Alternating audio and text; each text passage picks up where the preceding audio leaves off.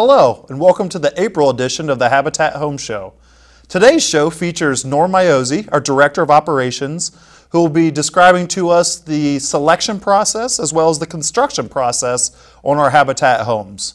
Our volunteer spotlight today will be with Laura Moore, who is a very dedicated volunteer on a couple committees, as well as a huge asset to us when it comes to getting in-kind services and labor as well as materials for our job sites. We'll be featuring a couple items in the Restore again, including this month we have all new items actually to feature, brand new, not just gently used. And we'll be looking at the 213 Edison Street and seeing how the progress has been going on with that lately. Additionally, our final segment will be everybody's favorite, Norm's Know-How. Well, Norm will be joining me again to talk about some amazing plumbing tips. And those are his words, actually. So we're going to begin the episode with a short interview with Norm Iozzi, our Director of Operations. So welcome, Norm. Welcome back to the Habitat Home Show. Thank you, Brad. Yeah. Glad to be here. Yes, we enjoy having you. I think not only your Norm's Know-How, but this might be the second time I think you've been here in the interview process, or is this your first interview? First interview. We were part of, I think, the initial show, but yeah, first interview. Excellent, excellent. Yeah. Well, tell me, today's episode, we want to kind of focus on site selection and construction. Tell me how the site selection works for Habitat. Well, I have a committee of volunteers that works with me, and what we do is we evaluate, of course, empty building lots, as well as properties for renovation. Most of the properties that we actually look at are donated properties, many of them just from private owners, but we also have partnerships with some of the municipalities in town, of course, the city of Dayton, as well as city of West Carrollton, the city of Kettering, city of Trotwood. So what happens is they have a property that may be vacant, foreclosed on, abandoned, and then they contact us, and I take the information and get it out to my committee, where one of the committee members actually evaluates the property to see if it'll fit into our program. Okay. So you mentioned all the municipalities, and those are both in Montgomery and Greene County. Absolutely. And so once we have those properties as Habitat, how does that fit into the overall Habitat program? How does that benefit the partner family in the end?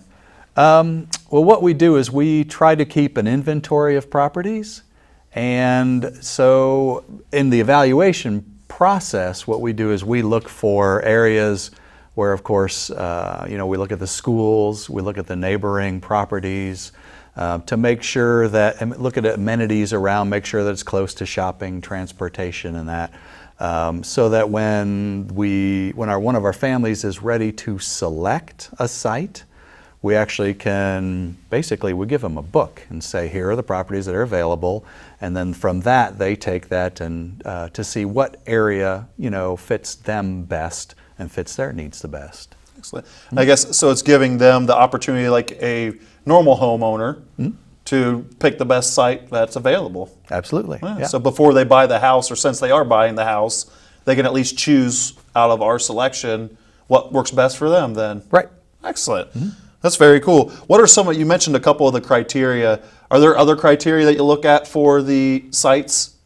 There are, of course, we have to evaluate any property for renovation, just to make sure that it's structurally sound. We also have to, of course, be cautious or aware, or at least aware of the costs that it would take to renovate. Typically on our renovations, we try to get a renovated home as close to a new home, let's say within reason. So normally what that means is we'll replace heating and air conditioning equipment as well as plumbing equipment. 9 times out of 10 we're replacing all the plumbing that we can get to. Electrical systems are all upgraded and updated. Service panels, entrance cables and that are redone, so that when our family moves into a renovated home, their expenses would be limited to, let's say, hopefully just minor expenses, like anybody moving into one of our new homes. New properties, of course, we want to make sure that they are buildable, that they also will accommodate one of our plans. You know, same kind of thing, like any new property, you want to make sure that the house fits the neighborhood. So we try to look at the surrounding architecture. And one of the common misconceptions, you know, is that our houses kind of look like they're all the same. And anybody who's seen one of our houses lately knows that that's not the case. We actually changed the front architecture to make them fit the neighborhoods. We have, like I say, different elevations for different neighborhoods, so that when you drive down the street, most people go, "That's the Habitat house," because it does really look great. So. Well, so how many? I know we have a few different models that we kind of base everything off of. Different floor plans, maybe, I guess. How many models do we have? I think right now we have about 9. Okay. So. Right, and they're 3-bedroom, 4-bedroom, 5-bedroom, and then what we do is based on our family selection criteria. We then will place, you know, depending on the size of the family, we determine which 3-bedroom might fit better in certain neighborhoods, or 4-bedroom or 5-bedroom if necessary. Gotcha. And are they all 1-story, or certain? There's certain restrictions, or not necessarily restrictions, but parameters that you have to work with? Do they become 2-story at some point? They do. Matter of fact, yeah, we have 2-story plans in some areas of town, especially when we go into neighborhoods like one that we're building in West Carrollton, or some areas, of course, of Montgomery County. If all the neighboring houses are 2 stories, we're going to build a 2-story in there. And same thing, it works in reverse. If they're all single stories, we're not going to put a 2-story home in an area like that, because same thing, we want the houses to complement and enhance the neighborhood, you know, rather than be the one that that doesn't fit. So, and that ties in. Can you tell me about how the house is priced for the partner family then, as it sits in the neighborhood? So once it's built, how do we assign the value to it, to them? For the mortgage, I guess, would be the more particular part. All right, well, just like any other new home purchase, we have a private appraisal done on the property. Of course, what they do is they evaluate it based on the comparable home values and home sales in the neighborhood. You know, our goal is to actually to increase the value of the neighborhood or the surrounding properties. We build Energy Star certified homes. They're really built well. We use 2x6 exterior walls, all kinds of high efficient equipment inside. And so typically, like I say, that's what we actually see as our homes appraise for probably many times on the higher end of the surrounding properties. Cool. So, and you mentioned the energy efficiency. How does that benefit the partner families as they pay off their mortgage, as they grow into their house? Sure. So the benefit is that our homes, which again we certify them, we actually have a rater come out and do testing on the house. And typically the ones we're building right now are anywhere from, let's say, 35 to about 48% more efficient than the average new home that's built today. What that translates to is that their energy bills, so Vectren or DP&L, are usually about 30 to 40% less than a comparable new house, which is really about a 50% savings probably compared to the neighbors around them. So more disposable income. Our goal is to, of course, make it more affordable for the families, because we want our families to succeed, and prosper. So that's another piece, or it's one way the construction helps reverse the cycle of poverty for our partner families, huh? Sure. Yeah. Okay. And thinking of the construction, volunteers do this. How does that work? I think a lot of people, when I talk to them, they're like, I don't know how to build anything. I can't probably volunteer. How does that work on the job site? Okay. So one of the things we say is we don't care what kind of experience our volunteers have, as long as they come out willing to work. We want them to go home tired and dirty. The way it works is I have very experienced site leaders that are out on the job site every day, and they know how to do just about anything that's out there. So when we have a volunteer that doesn't know, like I say, which side of the hammer to use, or of course it's more complicated than that, but we are happy to teach. We have all the tools that are needed, all the safety equipment that's needed, so that when the job is done, my guys are making sure that that it's done properly. And like I say, I'm very proud of the homes that we do build. Like I say, I would stack them against any commercial builder out there, and I don't think anybody could say that one was done by a volunteer and that this one was done by subcontractors. As a matter of fact, I think the volunteers do a better job because they want to do it right. So I think that's a benefit that we have. And they'll put some extra nails into the framing. Yeah, that's right. That's right. They're not concerned about how long it takes. They just want to do it right. So it's a good thing. Now, volunteers can't do everything, and that's kind of mandated by the municipalities, or at least our region in some ways. What contracted services do you have? So we contract out what I call, well, of course, our mechanical systems, so plumbing, electrical, and heating systems are done by a licensed contractor. And that's of course for the benefit of our families, as well as of course many municipalities require that where we build. Also what I call critical parts of construction. So our foundations, we actually contract those out. We want to make sure that they are level, plumb, square, and that the foundation, of course, that's what you build your house from. We want that done right. And then some other things we typically contract out would be the drywall finishing. It's just one of those where, if you've ever done drywall work, you could have 3 days of people knowing what they're doing, and then 1 day of people that are just learning, and it takes you 3 more days to correct that 1 day. So we've decided we want the house to look great, so we contract that out. The majority of the rest of it we can do with volunteers. Excellent. So that also provides another way, and this is me being biased as the development person, for people to get involved, right, or donate to Habitat. Sure. And so if you're a licensed electrician, HVAC, plumber, or you do drywall finishing or concrete work, we can actually accept donations of services and labor and materials in those realms for it, correct? Yeah, absolutely, and that's a huge part of how we do what we do. We have many different contractors who will offer up their services, their time, sometimes even materials that they have. Sometimes if you imagine, other contractors may have bought a house full of, let's just say, light fixtures that somebody changed their mind on, and they're just sitting there. Well, we're a perfect recipient for that. We, of course, it really benefits us because that allows our development department to take funding from this job and move it somewhere else, so that we can hopefully serve another family or more families. And yeah, it's a good thing. Yeah. We're always looking for donations, of course. Yeah. So if you would like to donate services, material, or labor of any sorts, please contact us via our website at www.daytonhabitat.org, or give us a call at 937-586-0860.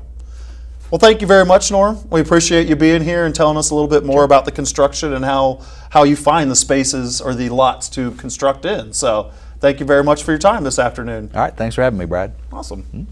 Next up, we're going to speak with Laura Moore, and we'll have our volunteer coordinator, Ashley Reeves, interviewing her. Good afternoon, and welcome to our April edition of the Volunteer Spotlight. My name is Ashley Reeves, and I'm the Volunteer Services Coordinator, and today I am joined by Laura Moore. So thank you for being here today. You are one of our previous board members, a current member of our Field Operations Committee, so thank you so much for being here today. No problem, Ashley. We appreciate you being here with us. Today we're actually going to be focusing on your current project, which is our 2016 Women Build, something that we have vamped up again for this year. So first off, tell us what Women Build is. Ashley, Women Build is a project that started back in 1991 with a group of women from Charlotte, North Carolina, and Habitat International approved the Women Build project probably in 1998, and so it opened it up to all affiliates. And so our affiliate started the program, I believe, back in 2000. Okay. And I came on board in 2001 with the Women Build project. But it basically empowers women, volunteers, to teach them how to build houses, and to know that they can be on the site and not feel inadequate, because there's a lot of women who don't have all the skill sets in construction, but they can feel like they can be part of something. And it's really rewarding. it's a great experience. It's something they'll never forget. Even if they're just there for 4 hours, it's just amazing what women can do, out on the job site. Absolutely. I know when I'm out in the community, that's something I get a lot of buzz about. A lot of women come up to me and they're very passionate about that. They're really excited about something like that, that they have the opportunity to come onto site and work alongside women and work towards a home for a single mother and her children. So, but what kind, so you've been with Women Build since 2001, what kind of drew you to the Women Build initiative? Well, I was approached by a board member back in 2001, Charles Sims and his wife Ann Sims, who started the first Women Build here in the area. And they wanted another woman to chair the thing, and so they approached me. And I was kind of hesitant because I've never been involved with Habitat. And I didn't think I didn't have the hands-on construction skills, so I'm thinking, I don't know what I can participate in this. But I said, I'll give it a try. So I went to a construction site one day, and I was amazed because they showed me how to use power tools and how to properly use a hammer, hammer or nail. And it was really empowering to know that, wow, I can really do this. And so then I realized that it didn't matter, what age you were, what skill set you had, that any woman could work on a job site, because there are so many different aspects of building a house that, we need people, to put walls up, but to put, windows in, or even just painting or sanding drywall, caulking. I mean, there's things for everybody to do. And that's what amazed me, that a group of women could change a community, and and they could feel accomplished. I know on my first house, afterwards, I told everybody, all the women, turn around and look what you've done. You were out of your comfort zone coming in here, and now look what you have accomplished. So it's really amazing. That's what I guess brings me doing this every year, is because I see what we can do, and I see the families that we serve. They are so happy when we're there, and they're out there with us, along with us, learning it too. And we know that we're building decent, affordable housing for these families. We're addressing the issues, us women. Absolutely. And that's what's really neat about the project. I agree. It's completely empowering, inspiring for women to really get out there and feel that they can work on a specific project and be able. I think that's the greatest part about our volunteer program, is that we do have those build site leaders that are out there to help instruct, and they're so willing to teach and to, step-by-step instructions for all of our volunteers so that they feel comfortable and they feel accomplished for the day on what they were able to, what project they were able to finish for the day. So I think that is really great, and I know that happens in Women Build as well. So that is wonderful. So back to Women Build. Are there any specific goals for the Women Build initiative that are different from our other build sites, initiatives? Well, the main one with both initiatives, it's getting volunteers. But we would like to stress getting, all women to volunteer on the build. We'll never have 100% women, but, we'd like to strive for 50 or 60%, because it is a camaraderie between women. And, like I said, we need awareness out there too, because like with myself, I wasn't aware of what can be done through Habitat, and if I wasn't approached, maybe I still wouldn't be involved. So I like to get the awareness out, market it more, that we do need women, just not on this build, but on all builds. And then, of course, with us, we would like to get women-owned businesses to participate on the build and to fund the project, because we're constantly trying to keep our funding going so that we can continue to do a Women Build project every year. That's our goal, that this project will go on, because through national, they have their National Build Week for Women Build, which is always centers around Mother's Day. Okay. So, and again, we will be doing ours around Mother's Day this year. Absolutely. So. I know May 6th and 7th is our kickoff day. So we're looking for women to come out and help out at the Women Build kickoff. So can you tell me a little bit about the family, that the 2016 Women Build homeowner for this year? Yeah, her name's Kimberly Shepard, and she has 3 children. Okay. And she's worked very hard, and I know that she's done everything she can in the program, which is doing classes and her hours on the site, on different sites. But she's worked very hard, and she also, wants to be in this new area, because where she lives now, it's a high crime and drug activity. So her children, she wants to have safety for her children. Absolutely. They have to walk to school. You don't know what's in that environment, and these kids, they can't do any extracurricular activities in their school system. So she's looking forward for them going to a new school, and they can do sports and she can, you know, if she needs to leave them alone right after school, she's going to feel safe that they're going to be in a good neighborhood. I really want to thank you for coming out and speaking with us today and being our volunteer spotlight for April. You do amazing work with us for Habitat, so we appreciate everything that you do with us, Laura. Well, thank you, Ashley. So now we'll take you back on an update for our 213 Edison Street build. That is located in Dayton, Ohio, and it is being built for Remedios Lopez, who is a single mother of 6 children, who will be signing the mortgage, we expect sometime in June. We believe it'll be done by the beginning of the summer. So as you can see with the clips that are rolling now, we have exterior work wrapping up. The front and the back of the house have been sided. The roofing's done. All the blue board and the insulation on the exterior is set up. Volunteers are currently working on building the garage, which is something that we don't have on every Habitat house. It's kind of goes back to what Norm was saying about what the neighborhood looks like and the feel and the look of the neighborhood. As well as the windows have been installed for this house. If we go to the inside of the house in these next pictures, we have the interior mechanicals are close to being finished. There's a couple things to wrap up there. And once they're finished, they'll be inspected, and then we will be able to hang the drywall, finish the drywall, and put all the paint and everything together. So we're very close to wrapping this house up, literally in the exterior part, and then also figuratively inside as we finish up the drywall and all the interior work.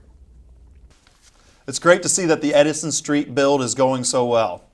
Next up, we're going to do Norm's Know-How with Norm Iozzi again. He's going to give us some plumbing tips, some easy fixes you can do at home. So welcome back, Norm. Thank you, Brad. What do you got for us today? Well, today I decided to talk about, as you mentioned, plumbing. And one of the things that happens is sometimes at your home you get a plumbing leak. I know one of the things I've experienced before is you get a plumbing leak that needs to be fixed as quickly as possible.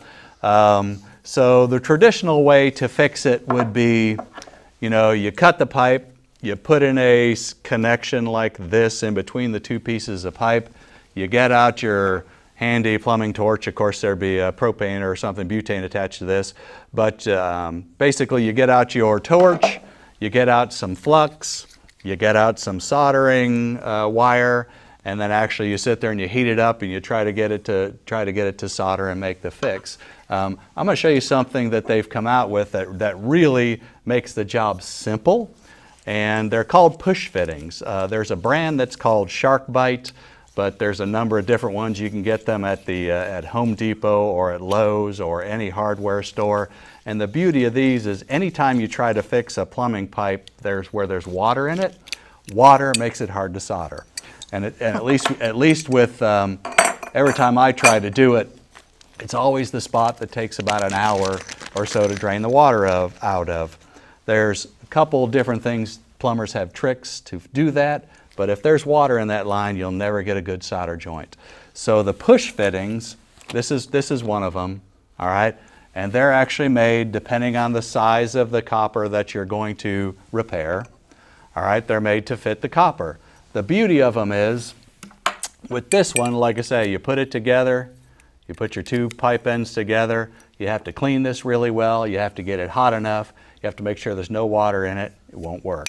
All right, with the you push, have to turn the water off too, turn right? the water off, of course. Thank you, Brad. I always forget about turning the water off, turn the power off. But you do have to turn the water off. But with this kind of a fitting, it doesn't matter if there's water in it, it doesn't matter if there's water dripping, it doesn't matter, it really doesn't matter at all. You literally just take the fitting, put it in here, push the fitting in, and then once you get the fitting into place, it will not come out. Really? There are, inside the fitting is basically like a washer that's barbed, and then once you put this into place, same thing, you shove that in there. That is a permanent guarantee, or permanent leakless, leak-free joint, and you're done. Wow. Turn the water back on and you're ready to go. They make these fittings for, they're actually already installed on hose bibs, because a lot of times people let their hose bibs freeze. All you really do is you just cut off the old one, you make sure you have the right length, push it on, and it's done. I'm telling you, this is the greatest thing in the world. They also make these push fittings for things like with shutoff valves already attached to them. So underneath your sink, if your shutoff valve is bad, you just can cut your copper, push it on there, and you've got a new shutoff valve that's already ready to go. And your shutoff valve is what you do, let's say you're not on one of those. That's what you use to turn off the water that's going through that pipe. Correct. If you're going to do something. And usually that can be found at what, your hot water heater if it's a hot side. Water heaters, underneath sinks, behind toilets, you know, there's all kinds of things. Now the push fittings like this are made to work with copper, and it's actually, the only thing it doesn't work with is what they call a soft copper or flexible copper. But M, K, or L copper these work with. They also work with what they call CPVC piping, as well as PEX, and those are the new plastic pipes. And it's really the same fitting. This same fitting will work with any of those 3 types of pipes. So that's cool. It's a great, easy, quick fix. If you ever have a leak, you just cut that bad part out and squish them back together, and that's it, you're done. Specific instructions are on the packages, but they're really easy to work with. Excellent. Well, cool. Thank you so much. You're going to make many of us, I'm sure, look like plumbing geniuses in the future and probably save us some money versus nothing against the great plumbers that work in the area, but we can replace some of these things ourselves, right? So, if you have any other tips you would like to see Norm address and Norm's know-how, please email Norm at normsknowhow@daytonhabitat.org, which I think is up on your screen now. So, thank you again, Norm, for sharing this tip with us, and we look forward to seeing you next month. Sure. Thank you, Brad. Awesome. This month's Restore Focus, we get to actually showcase some of the brand new items we have. So please visit us at 115 West Riverview Avenue in Dayton, Ohio. If you're interested in donating your gently used or new items, please feel free to call 937-222-2296. Or you can now go online to our website at www.daytonhabitat.org/restore and sign up to have us come pick up your donation. You can schedule it all online, so we wanted to make it very easy for you. But this month we're looking at some new bathtubs that we were able to acquire through a donation from Marksant Labs and Lowe's. As well as we have some brand new KitchenAid and JennAir appliances, some great refrigerators, kind of wine beverage coolers, as well as some other knickknacks for your kitchen. The other thing we're looking at this month we have a great partnership with Morris Home Furnishing, and just this past Friday we got about 35 pieces of brand new furniture that Morris Home Furnishings was able to donate to us. So we have various chairs, some recliners, some even electric recliners, as well as various various couches of wide variety of colors and styles for your couches. And then we have a few sectionals, as the one showed here, that were donated. So we very much so value our partnerships in the community with places and organizations such as Marksant and Morris Home Furnishings. Thinking of the Restore, we'd like to thank you for joining us today in this April edition of the Habitat Home Show. And we want you to get excited about our next month's edition, where we'll be actually following the truck. So if you go online and schedule a donation pickup, you'll kind of see what it looks like from the Restore's perspective, how they go out, pick up the donations made online, and bring them back to our Restore in order to be sold to support the builds in the community. So thank you again for joining us, and we'll see you next month.